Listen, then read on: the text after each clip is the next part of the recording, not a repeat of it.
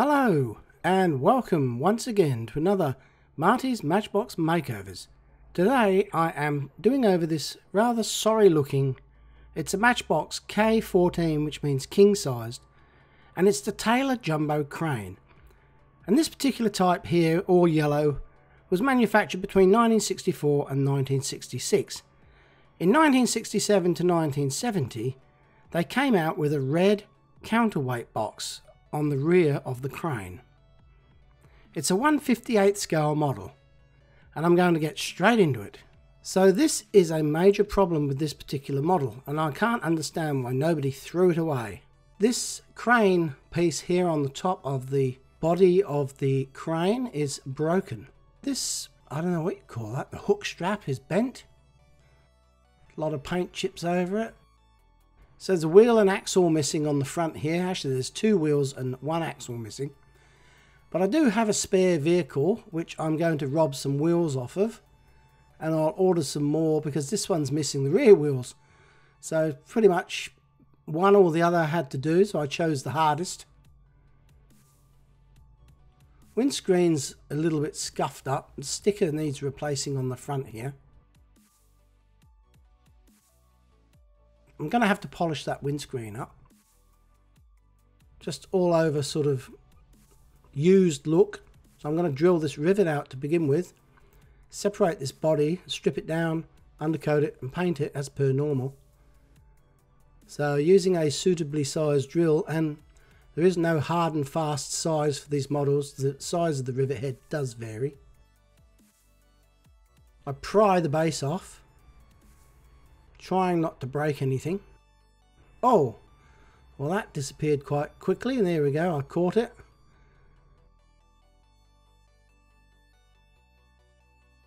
Let's take that windscreen out, have a look at that. It's a huge windscreen, probably one of the biggest ones I've seen.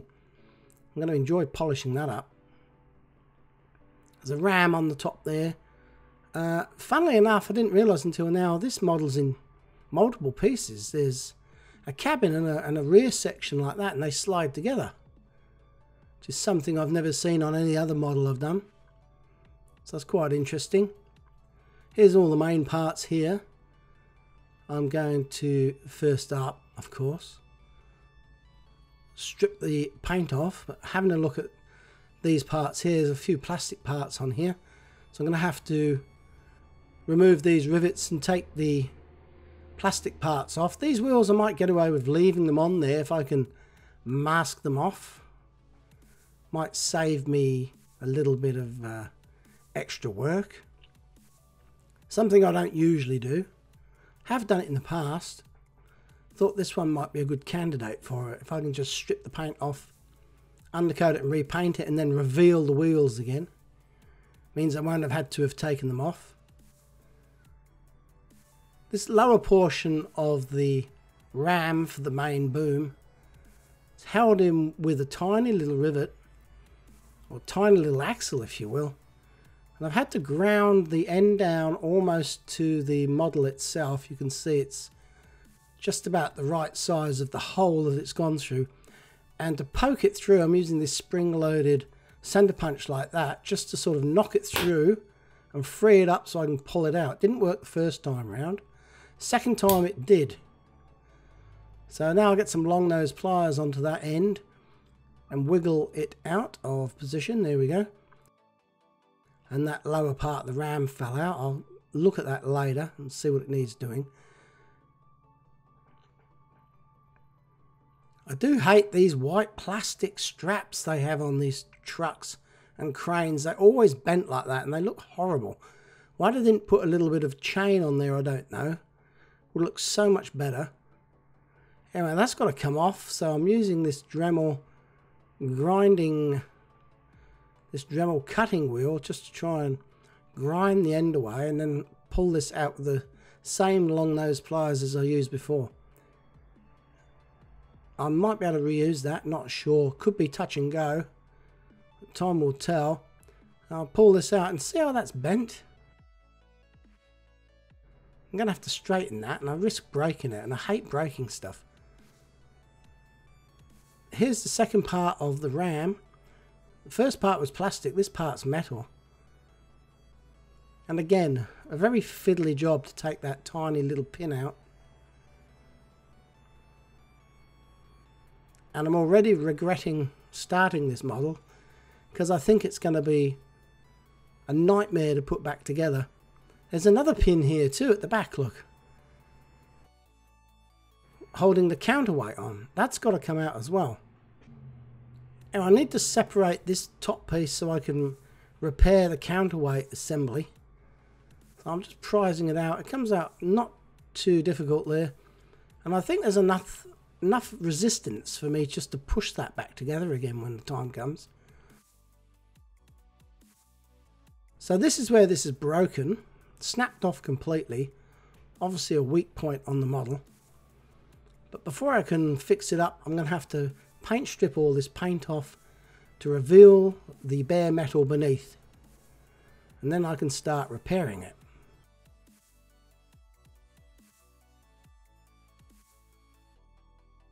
This part here I'm going to have to do separately. It's a bit awkward. Those little hemostats there, the locking forceps, don't want to close. Those ones are slightly different. Must have a slightly different angle on the handles. They work. So luckily I've got multiples of these and I found a set that worked.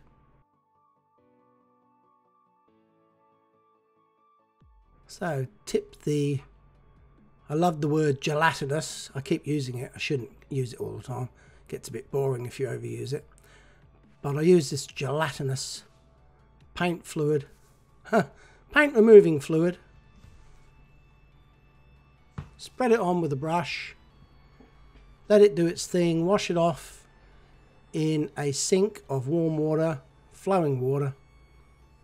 And scrub it with some denture brushes or toothbrushes, whatever it needs to get this paint off.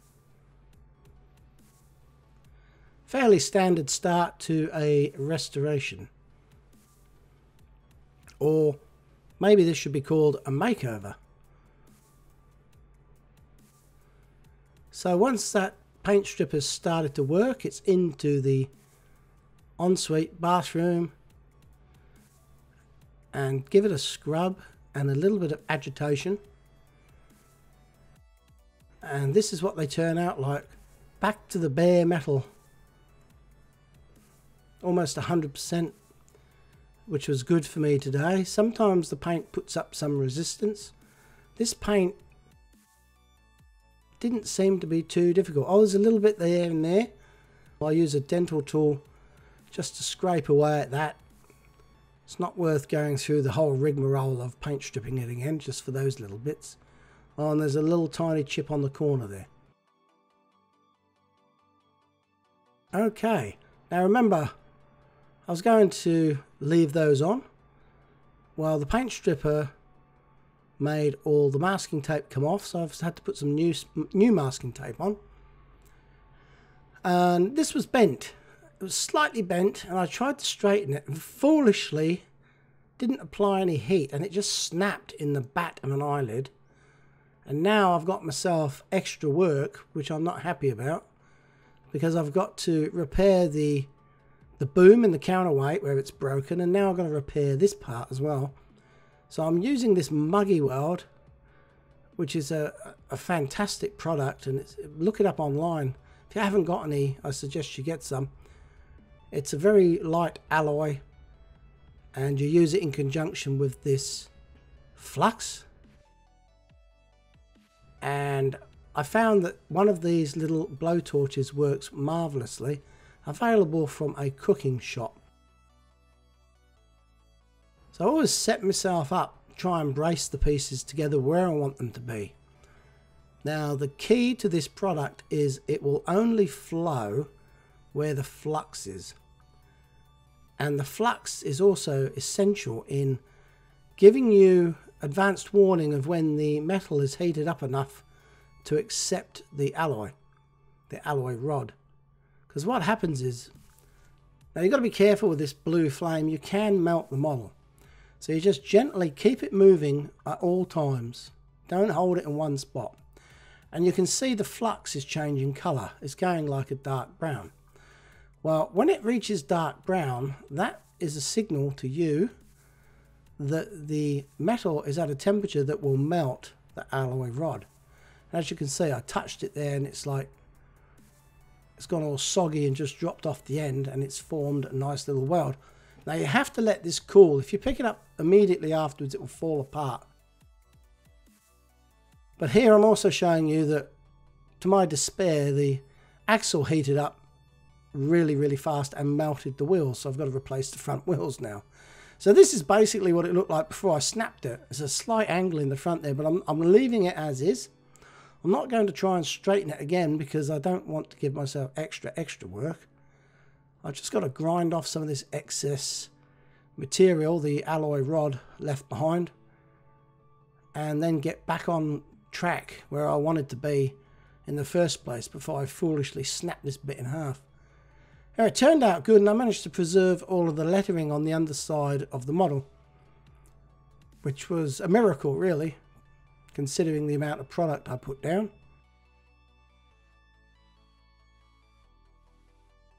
So I suppose I could say to myself, well, that was a good practice dummy run. Now for the bit that I really wanted to fix, or needed to fix. So again, I've got to separate this part, and these rivets are particularly awkward because they're recessed in the model. And that was very difficult to get that pin out without damaging the model, but I managed to get there in the end just by persevering and wearing some magnifying glasses to make sure I didn't damage the model unnecessarily. That will go back there at the end of the day, hopefully. Now I'm using these soldering helping hands from a hobby shop to hold the parts into position, because you really can't do this with two hands. Humans should have been born with 4 arms, but we can't do things on our own, unfortunately. So I've got to use these helping hands. And again, the flux is now going dark brown, so I'm dabbing the solder on. There we go. And once it's weeped into that groove, you're halfway there. Just don't move the model until it's cooled. I'm going to flip it over in a second and you'll see what I mean about how this alloy only flows where the flux is. It looks a bit messy on this side, but that's no matter. I can grind that down and clean it up.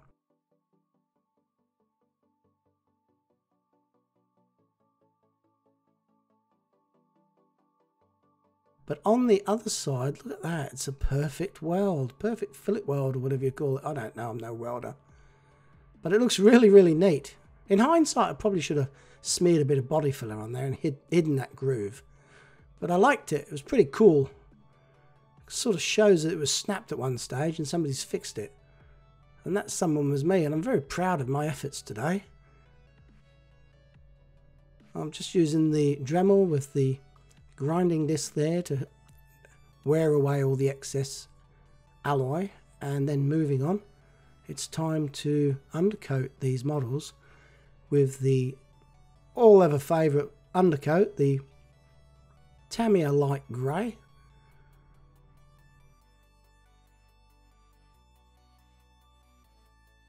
Right, that was quite stressful, that little bit. I think I might have a cup of coffee and unwind before the next stage of this makeover. I'll put the kettle on. Oh, we've got some biscuits here. Oh, what's this here? Oh, it's kind of sort of like a fancy little biscuit here Julie's bought. That's nice. Okay. I think I'll have 1 sugar today. Maybe a splash of cream. Gee, that welding was difficult. Glad I don't have to do that every model.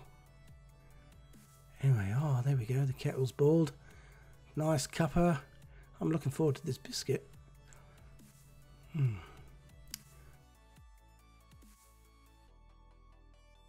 I'll get back under it. Oh, hang on. Clear the table first. Holy crap.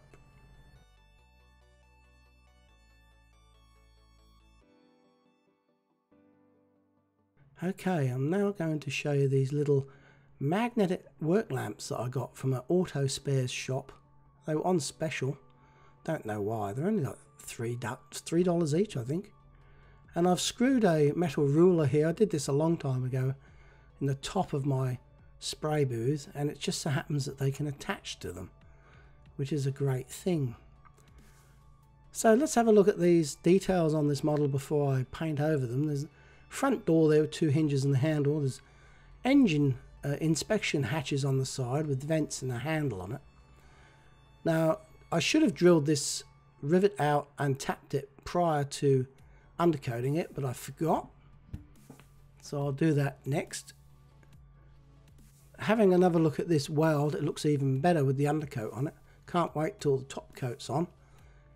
Here you can see all the lettering underneath, and okay, the weld at the front's not the best. There's a couple of little holes in it I didn't realise before. Once again, maybe I should have whacked some filler in there. Didn't notice until now. There's a number plate. Nice detail. And look at this jib or boom. It's got all those little rivets on it. It looks fantastic. Okay, so I'm using this very small drill. I think it's 2mm to drill out this rivet, and then I'm going to, when I put the model back together, because I've destroyed the head of the rivet, I'm going to tap the hole that I drill, and then I'm going to put one of these 2M button-headed hexagonal hex key screws in there to hold it back together again. I've done it before. It's a common thing. A lot of Matchboxes do it. Matchbox enthusiasts do it. I think this drill's a little bit wonky here. Possibly got a bit of a kink in it. What I do, I end up drilling a pilot hole with a smaller hole and then go again with the wonky drill. I go down pretty deep because those screws are quite long. And now I'm just working this tap cutter, this thread cutter, in and out a few times. I'll give you a close-up of the screw thread so you can see what that's done to the hole. It's cut a screw thread in there to accept this little screw. So I screw this in and I leave it in whilst I paint the model, because originally the rivet head was the same colour as the model. And if I left it out, when I put it in, it would be black. It would be very noticeable on the base. So that's why I do that. Now, they didn't have any yellow paint in the hobby shop, can you believe it? So I had to buy this lacquer paint that nobody uses, number 113 from Mr. Hobby, and I also had to buy this lacquer, special lacquer thinners.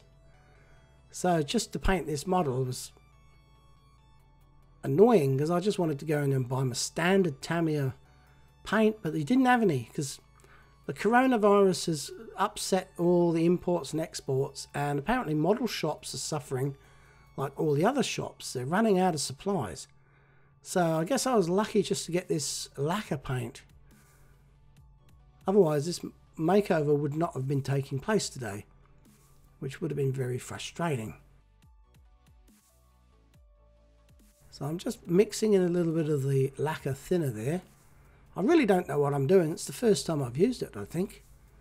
But I'm using these little snap lid pots here for mixing, putting mixed paint in these days, and it keeps it fresh for when I need it, which looks like 2 seconds later, but it's actually half an hour or so. But there you go. So I've got my spray brush up to pressure with my little air compressor, and away we go. And like I said, I think this is the first time I've used the lacquer paint. Overall, I'm not impressed, and then I realised it's a semi-gloss, not a gloss. I really would have liked a gloss, but unfortunately, like I said, the yellows were in short supply. I had a lemon yellow, but I thought that was a little bit too light. I had nothing to tint it with, so I've gone with this one, the one they had, and it actually looks quite nice. It looks like a construction type of yellow. And after I painted them, I whack them in my little pizza oven for 10 minutes on the minimum heat setting, but it still gets up to like 80 degrees, which is insane.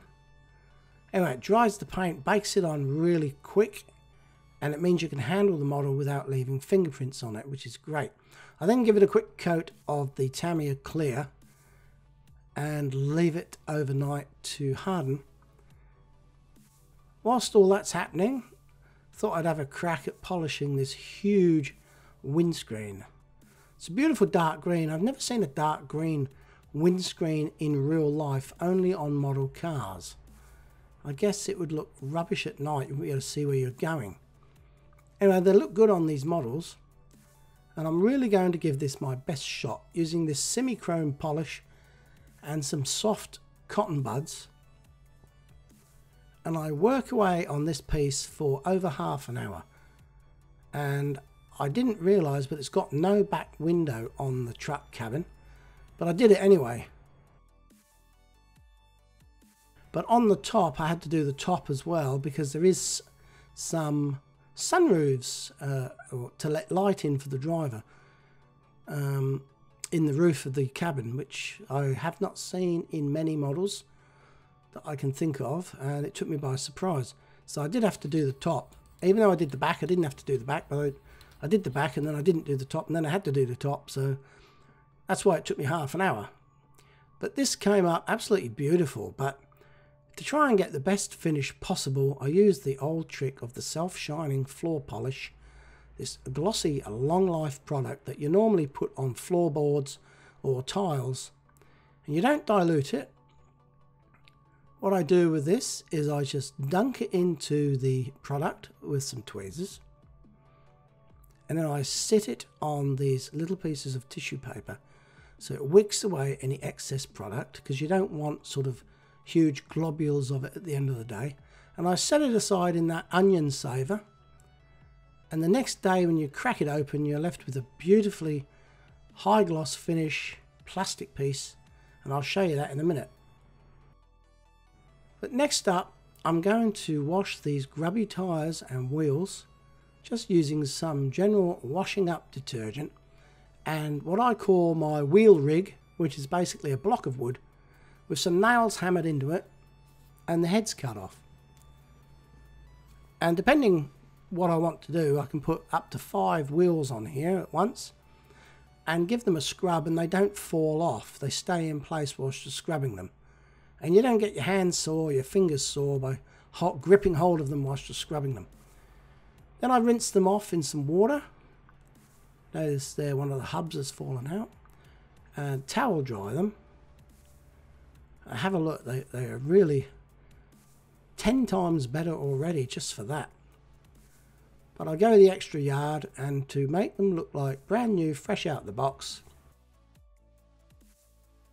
using a piece of masking tape to stop them flying everywhere, I stick them down lightly on this piece of card, place them into the spray booth, and give them a quick coat of some Tamiya Clear. Now I've just got these metal parts and a few plastic parts to address. This hook strap here is bent.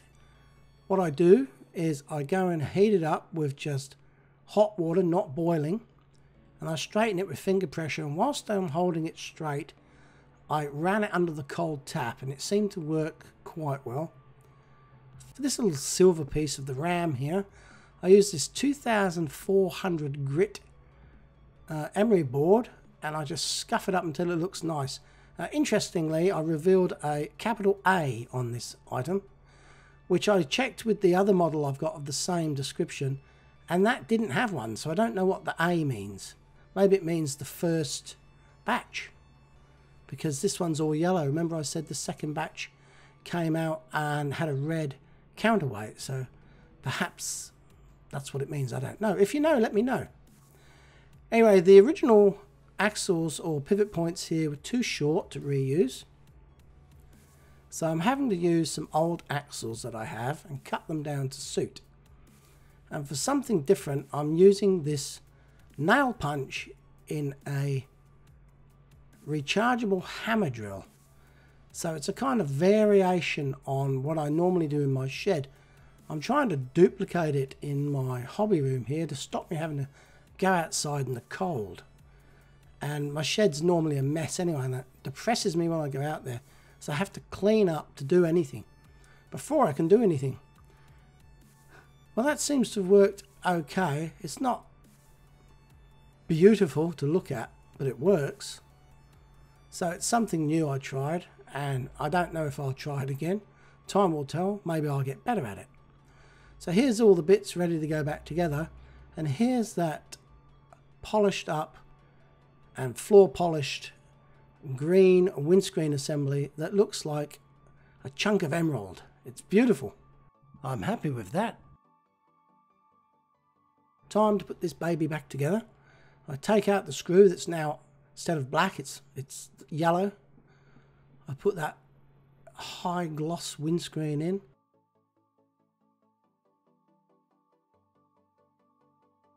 Slide the main chassis into the sub chassis and then place the base on. Make sure it all clips together. There's a tongue and groove on the front. You have to use a little bit of force to get that in because it's slightly distorted. Remember when I took it off it was distorted? Well, even after I broke it and repaired it, it's still distorted. So just got to use what you can and do what you can. Looks not too bad though. I'm quite pleased. It's all solid and it runs free.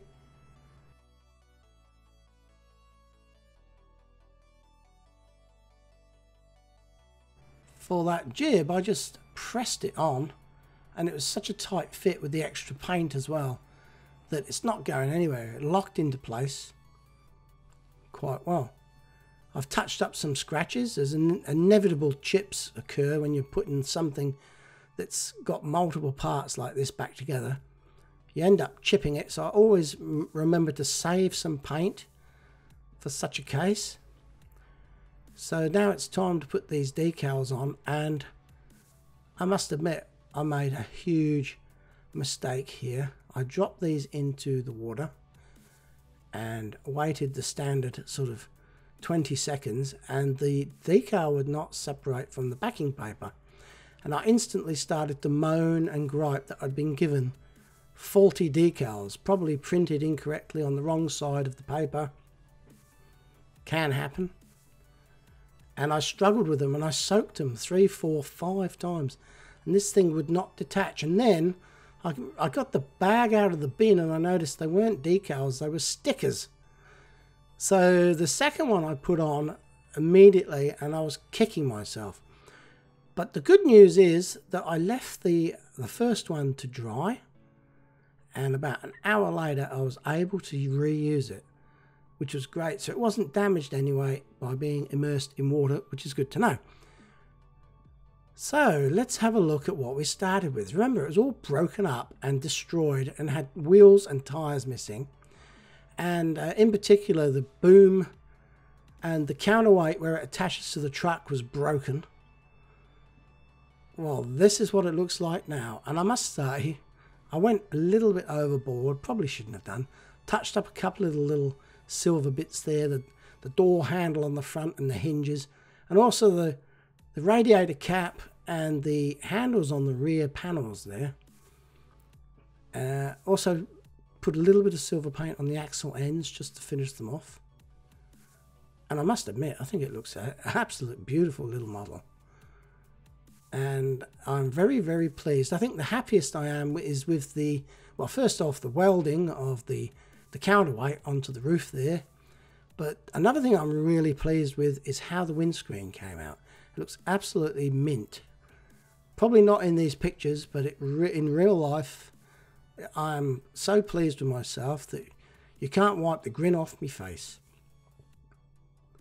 So here's some photos of it up close for you to see some of the faults that are with it. I mean, nothing's perfect. Here's a shot of Charlie. He's on his 3rd meal break this morning, and I don't think his foreman is very pleased. As you can see, he's in the background there frowning. Anyway, I hope you've enjoyed this episode of Marty's Matchbox Makeovers. If you have, like, share and subscribe, and recommend to your friends. So until next time, thanks for watching, and this is Marty saying goodbye. So this was bent, and I tried to straighten it, and I f***ing snapped it. Can you believe that shit? So now I've got to f***ing repair it.